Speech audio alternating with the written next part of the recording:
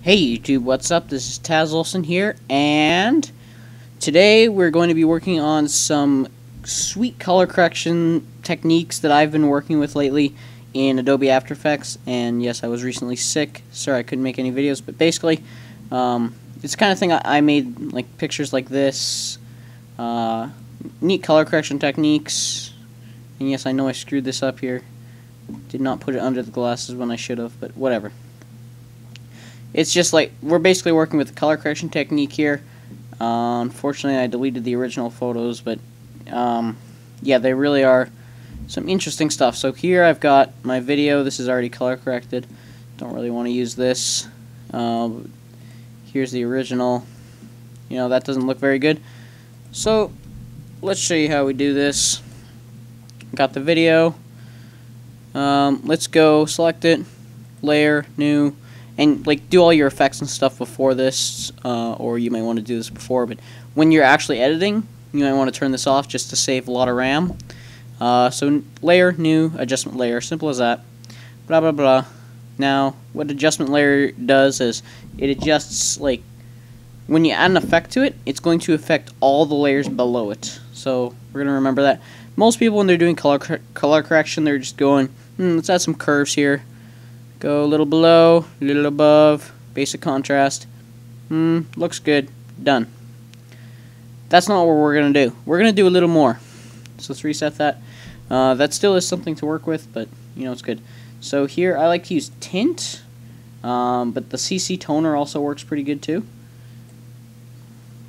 And not black. Let's see. Midtones. Let's turn these to a bit of a greenish, dark green. So now, and we want to change this to, let's try about 40, 60, about 40%. Maybe add a little tint here. It's basically like using multiple effects to make your color correction.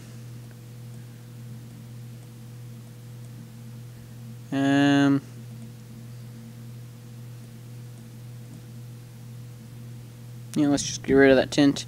And this color and the curves, we're going to use that a lot for the color correction itself. Like, yes, we can use a little bit of the curves here. It's a little too much. Smooth those out. Yeah, you don't really want a whole lot, but the little bit does make a huge difference. So let's go with green. Add a little bit of green in here. Light green. So yeah, it looks pretty good.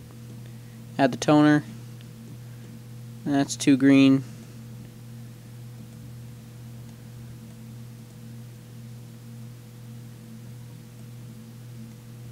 And already, you know, it's pretty good.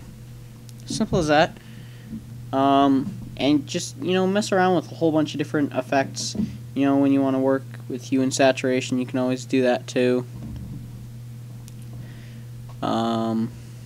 I don't personally. I know hue and saturation are so effective, but you know, I just don't like working with them a whole lot.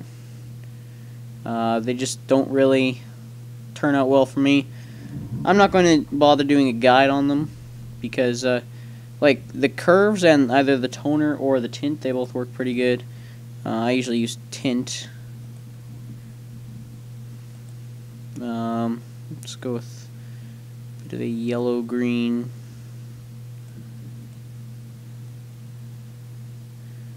About 40%. And it's looking pretty much the same. You might want to bring the brightness up with a brightness and contrast.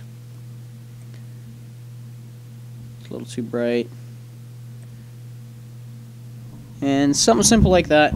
And I think it really does make a nice difference there.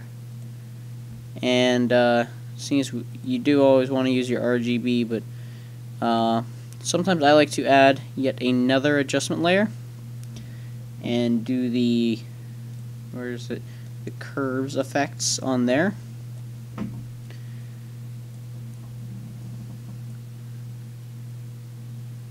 And straighten this out.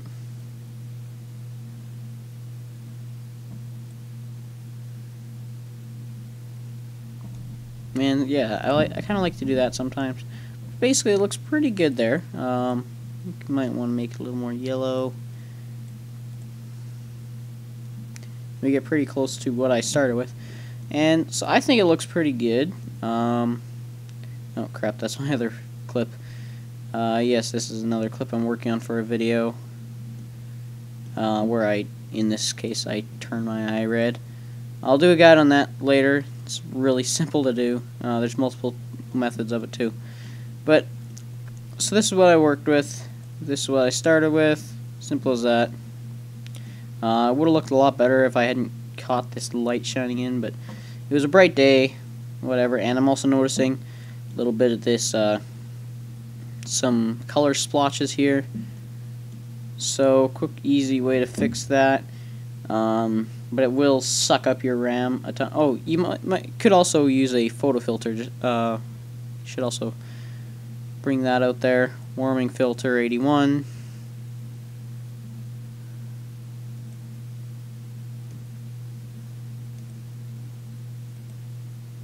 Yeah, who needs the brightness and contrast when you got the warming filter? Because that looks a bit better. Put it before the tint though. So that works too. Yeah, the photo filters work pretty good, but one way we can make this whole thing take place, let's see, noise and grain, remove grain, put it on the top adjustment layer, last effect, go to final output, preview, noise reduction settings, you know, just bring these up to like 1.5 should be good. It's not very much here.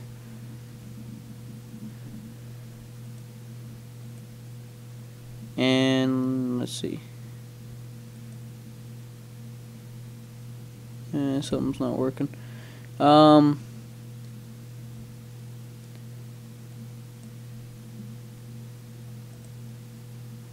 gotta turn it on. There we go. 1.5 should work. And this will, like I said, suck up your RAM. But I don't know. Depending on your opinions, it can be very, very worthwhile. If you're working on something that you want to look really good, might be worth the extra render time. But definitely add this effect last. Like now you see it. Okay, that's a little too much. It looks really washed out, especially because of the light. Still kind of cool, but it sort of like blends the color together. This looks kind of airbrushed, which is kind of nice. We see the before, now the after.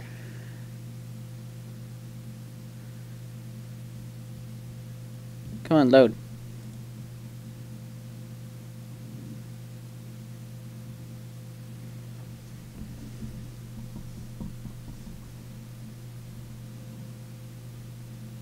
Yeah, it looks kind of weird and airbrushed. Kind of one.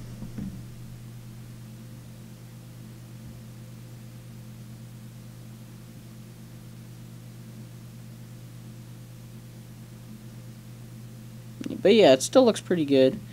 If I was to render this out as a video, it would look just fine. Only as an image, it looks kind of airbrushed. Because let's see if we scrub through a few frames forward.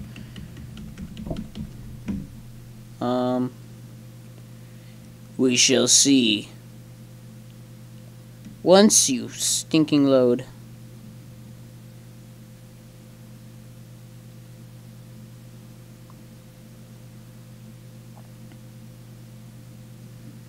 And there we go. Yes, looks pretty good.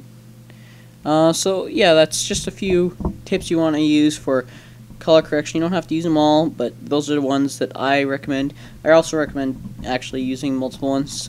Curves is indeed a great way to bring out colors. You're kind of limited in which colors though, but for movies, that's usually all the ones you're really going to need. I just wish there was sort of a yellowish one. But that's what you have your photo filters for. The warming filter works pretty good for that. You could also have a yellow one, but yeah, whatever. And the remove grain works absolute wonders on your footage. I'm not going to bother putting it in now, but yeah, you get the point. If you have any questions, feel free to ask. Any ideas for something you want me to do a guide on, feel free to ask. I'd love to think it through and figure out how to do it. I got a few more coming because I'm making a comeback. I was a little sick there for a while, couldn't really make videos, felt bad. So now I'm making them again. Simple as that. But yeah, that's some quick color correction tips and tricks. Stuff that works out pretty decent. There's no actual way to call this like a movie effect because there's no such thing as a real movie effect. They have different cameras and it works so much different.